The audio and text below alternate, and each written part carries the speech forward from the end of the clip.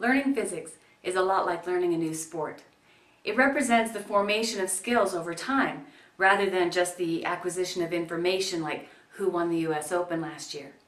When I first learned to play tennis, our coach made us focus on things like how to grip the handle correctly, how to stand with respect to the net, how to take a forearm swing. We would air swing, before even hitting a ball.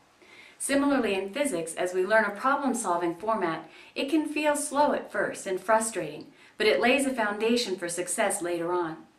Just as regular practice in a sport prepares you for game day, regular practice in physics will prepare you for test day. Now that practice means doing the reading outside of class, completing the problems correctly, and using the format that will equip you to solve harder problems later on.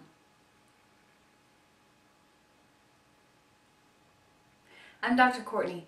In this problem, we're asked to determine the total land area of the United States as a percentage or a fraction that would be required to meet the electrical demand of the United States if only solar panels were used to produce that electricity.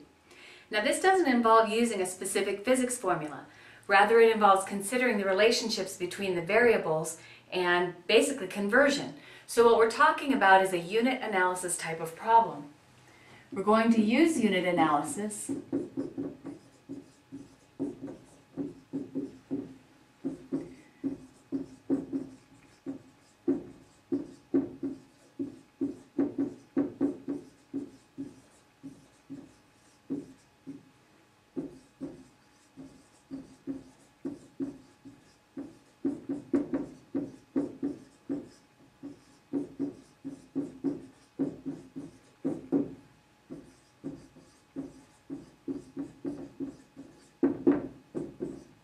As we develop this problem, we will consider what we're given and what we need, and we'll make a plan for how to evaluate the problem. So for starters, we're given that each person uses about 1.5 kilowatts of electricity, and that the sun delivers about 300 watts per meter squared of the Earth's surface area.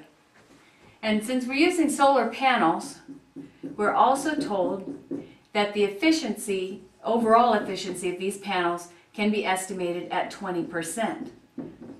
That means that not all of this solar energy can be converted directly to electricity with the technology that is available now.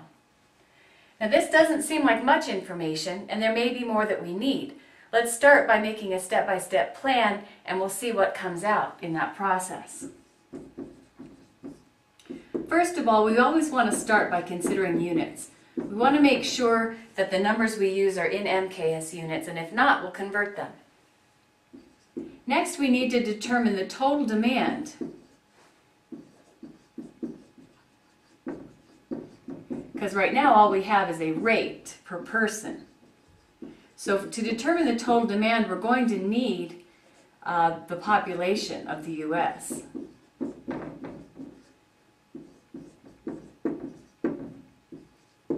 Next, after we determine the total demand, we need to figure out how much land area will be required to meet that demand.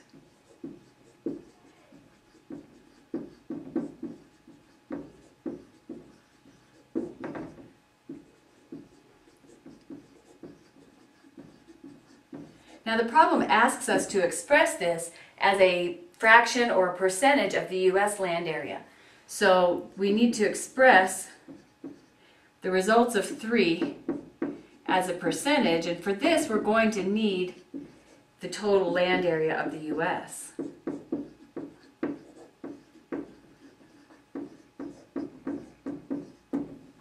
Now, as we make computations along the way, we're going to keep the significant figures that appear in our computations. But before we report our final answer, we want to consider how many significant figures is appropriate to use. All right, so let's evaluate this problem. As we consider our units, we see that the demand is given in kilowatts per person, and we need to convert that to watts. So if we have 1.5 kilowatts per person, we want to multiply that by 1,000 watts per kilowatt, because watts is the unit we want to end up with. So kilowatts cancels with kilowatts, and we get 1,500 not kilowatts, the whole point was to convert, wasn't it? Okay. 1,500 watts per person. And you may not consider this unit conversion, but let's make a note that 20% efficiency can be expressed in decimal form as 0.20. Next, we need to figure out the total demand. To do that, we will use this rate of demand that we determined. And we see that to be left with a total number of watts, we need to get rid of the unit of person in the denominator by multiplying by the number of persons in the United States. However, we weren't given that in this problem. There's a number of resources you could use to estimate this. Numerous internet sites, an encyclopedia, better make it recent, we're growing fast. Let's use 300 million as our estimate, and we'll think about that some more later as to whether that was a reasonable choice. So we get a total demand then of 4.5 times 10 to the 11th watts. Now, if we want to get from watts to how many meters, a total area that we need for production, we're going to multiply 4.5 times 10 to the 11th watts, and we're going to need some way to divide out watts and to be left with an area. Now, we were given the rate of energy production, or the rate that the sun is delivering electrical energy to the earth, and that was for each meter squared the sun is delivering 300 watts. Now, we're also told that the solar panels aren't 100% efficient in converting that into electrical energy, and in fact it's 20% efficient. So what we actually get out per meter squared is that efficiency times what the sun is delivering. So then we will have watts canceling out, and we will be left with meters squared, and that is going to give us 7.5 times 10 to the 9th meters squared are needed for the total production. To express this as a fraction of land area, we need to know the land area of the United States. Now, a fraction or a percentage is a unitless number, so we are going to divide something by meters squared to get that number. Again, we're not given the total land area in this problem, and you can look it up on various internet sites or encyclopedia. So we're going to estimate that as 7.7 times 10 to the 12th meters squared. Now, when I looked this up online myself, many times this is expressed as hectares or kilometers squared, and you will need to take that into consideration when you come up with a figure in meters squared to use in this problem. So this gives us then 0.000978. No units, because meters squared has canceled with meters squared. To express this as a percentage, you would multiply by 100. As we consider this and how to report our final answer, let's look back at what we were given. We have 2 significant digits here, 1 significant digit here, 1 here. Let's report our answer to 1 significant digit, which means we're going to round it to total land area needed is 0.001 or 0.1% of U.S. land area. So we have a number here, but before we decide we're finished, let's think about it. Let's assess our answer and see if it's reasonable. How can we do that?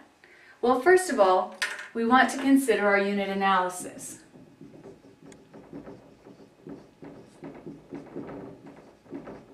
Not the conversion that we considered at the beginning, but as we did our multiplication along the way, by including the units, we can double check and make sure that we had watts per person times persons. That left us with units of watts. And we had watts divided by meters squared over watts, which gave us meters squared in area. We had meters squared divided by meters squared, so the units are gone, which is okay since we were looking for a fraction or a percentage. Secondly, let's consider the values that we used for population and for the total land area.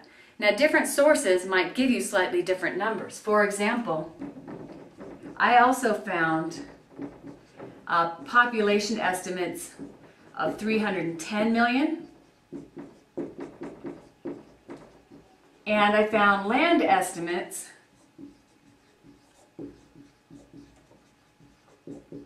of 9.83 times 10 to the 12th meters squared.